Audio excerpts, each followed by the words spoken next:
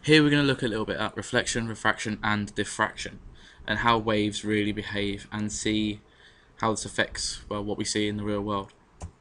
So first up we have to know a bit about reflection and importantly ray diagrams.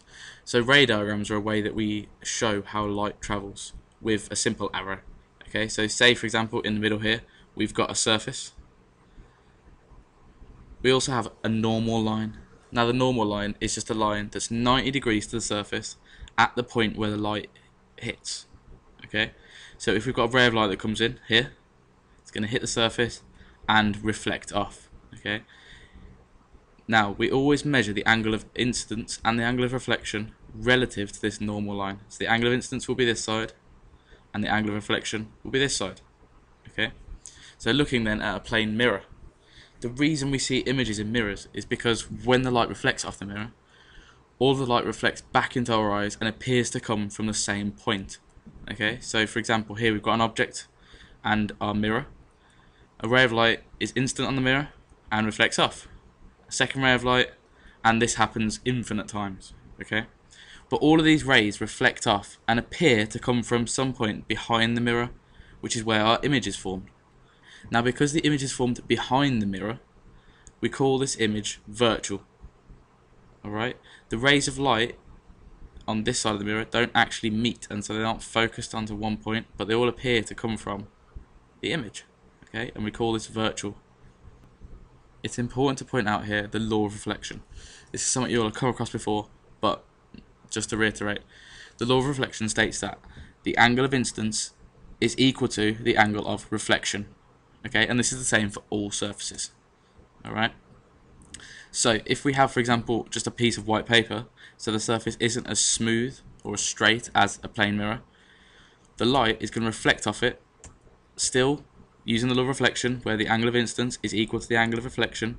However, this time the light doesn't all appear to come from the same place and it's scattered everywhere.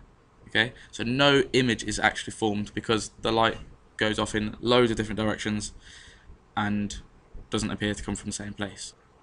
Now refraction describes how light changes direction when it enters an object of a different density to the one it's currently in. Okay, so if you imagine the practical we did in class with a glass block, okay, first of all we're going to draw a normal line on it. Then we've got our ray of light that's instant. Okay, so the instant angle is over here. The ray of light as it enters the glass block, because the glass block is denser than air, is going to slow down. Okay, and as it slows down it bends towards the normal, so the angle of refraction, which is this side, is going to be slightly less than the angle of incidence. Now you can think of this using the analogy of a car driving on a smooth road and then going onto mud.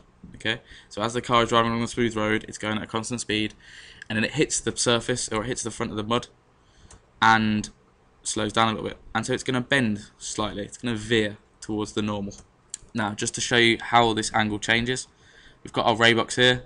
If we start off with an angle of incidence of 0, you'll notice that the ray of light just goes straight through and the angle of refraction is 0. But as we increase this angle of incidence, the angle of refraction starts to increase. Now you should also notice that on the other side of the glass block, so when the light leaves parallel to the way it entered. That's because as it leaves the glass block, the light can speed up again because it's gone into a less dense object, i.e. air, and travels in the same direction as it enters on the other side of the glass block. Alright, the final phenomenon we've got to look at is diffraction. Now diffraction occurs when a wave goes through a gap. Now if the gap is much bigger than the wavelength, so here the wavelength is the distance between these two red lines, if the gap is much bigger than it, nothing really happens. Okay, the wave just carries on travelling through. Okay, reflects some, maybe blocks some, but most of it travels through. If the gap is similar to the wavelength, so in this second example, the wave starts to spread out.